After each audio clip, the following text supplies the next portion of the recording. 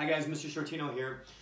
Something that you could do inside, or you could even bring this game outside if you'd like, is get a ball, get about 10 things on the ground, and it could be any toys you want to as long as they touch the ground and everybody's okay with that. And set them up and spread them out. Then you're going to move about 10 feet back from the last toy, and you're going to take the ball and start a timer, which is going to be about 1 minute long.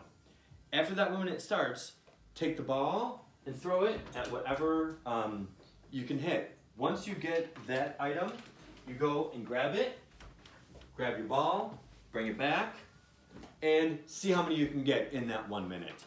So, if there's any questions, let me know how that goes. You can also do that once it gets easier. You can increase the amount of time, or you can increase the amount of toys, or both. So, hopefully you're doing well. Have a great day.